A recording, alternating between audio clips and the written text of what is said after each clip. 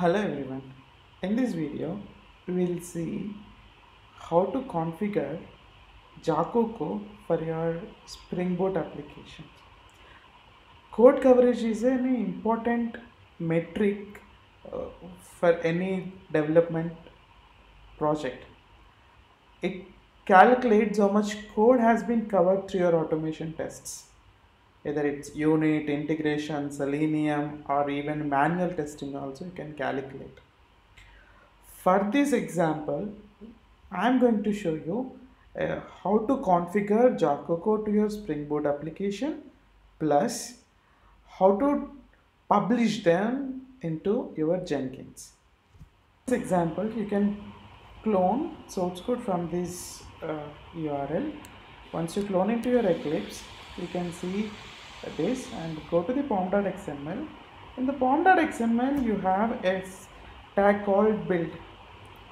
So in the build section, you have to add a jacoco-maven-plugin. Jacoco-maven-plugin has multiple executions like prepare agent, report, and then this. So here what it is doing is like prepare agent goal will start preparing for the to calculate the coverage, and then this test phase, after running the unit test, it generates the reports. So where it generates the reports, it generates into exec file which is in target/jacoco.exec. So and then once it generates the reports, that reports is going to generate in this folder. Okay. In order to generate the reports, you need to run verify or install, because this report is generating on post unit test, post test phase. So that means you have to run verify or install. Now what I'm going to do is right click, run as, run configurations, and generally you will use Maven, and here I use clean verify and run it. So it runs the test cases. That's fine, I ignored the failed test cases, so your build will not fail. It will run around 17 test cases and one case will fail.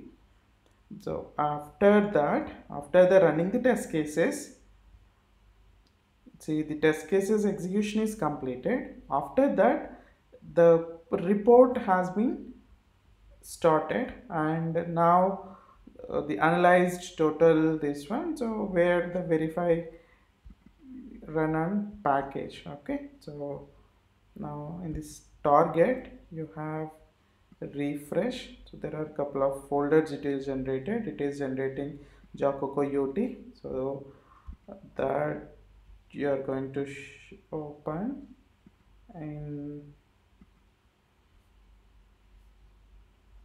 index.html, right? So Chrome. So now you see how much percentage that has been covered. So total has been covered 9% of your total code with those 17 test cases that has been executed. Okay, so that's how you calculate code coverage in the Spring Boot using Jacoco. Now we'll see how to publish the same report into Jenkins also. Jenkins, in order to publish the Jacoco reports, you should add a plugin. That plugin can be installed by going to Maven Jenkins, manage plugin, available, search for Jacoco, and this Java build has been, plugin has been displayed. So check on it, install without restart, and then it's going to install your plugin. Once the installation is completed, you can go back to the dashboard and you can create a new item, and you can give this source code as the git, and then you can give this URL and then the master that we are talking about, and then go to the build section, use invoke top level targets from this one. Okay, top level Maven targets, and here you choose either M3 So that is also fine, or default. Then goals is clean verify. In the post build action, what you need to do is you need to publish your Jacoco report by using record Jacoco coverage report. Okay, so now here you can add like target and then /exec. So what it needs is exec file. Okay, so just give the default things and then run once, save, and then build now. Once the execution is completed, you can go to that build and you can check overall coverage summary here. And also, if you click on coverage report, you can see the individual breakdown by package. So you can see all the reports here, and even if you go to the class and the name of the methods how much covered, you can see that here. So this is not covered. That minute level information you can get it from this report. Now this is a Jenkins freestyle job, and the same configuration how to do it for a pipeline job. We'll see. For this we need to do, go to the Jenkins file and open this and then replay so that you can get the code. And here in this code, in the post build section, you have success. Whenever it is success, what I want to do is I want to print the jacoco. So what you need to do is you need to add jacoco like this. Okay, so it will take the default values and control C and then control A, V, run. So then now it will execute and then it will publish the report. Okay, so meanwhile we'll see if you want to override the default values, you want to give the different values, how that Jenkins pipeline code has to be updated. So for this, if you don't remember everything, right, that's why what these guys has done is they have given some sample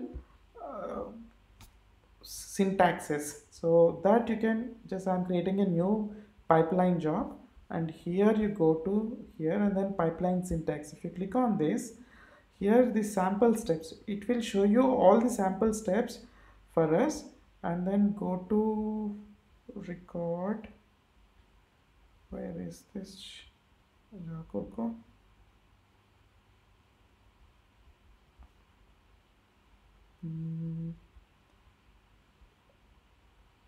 yeah, jacoco, record jacoco coverage report. Here you see this is the default data, right?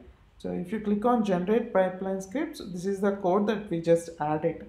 So instead of that, let's say I want to run, let's say fail 10%. Okay, or of the build is like instruction is 10%, or percentage branch is 10%. If it is changed, like if it is more than that, it has to mark it as unstable. Okay, or you can disable the display of source files, or you can change the location of your source directories. Okay, path to the class directories, you can exclude any text classes. Okay, so let's say if I do this, that means that test classes will not be part of your report. Okay, all these changes you can do and generate pipeline report. So you have to copy this line to your Jenkins file, and you have been executing, right? So you can go back and then check. Yeah, here this is the one. Now the execution is completed.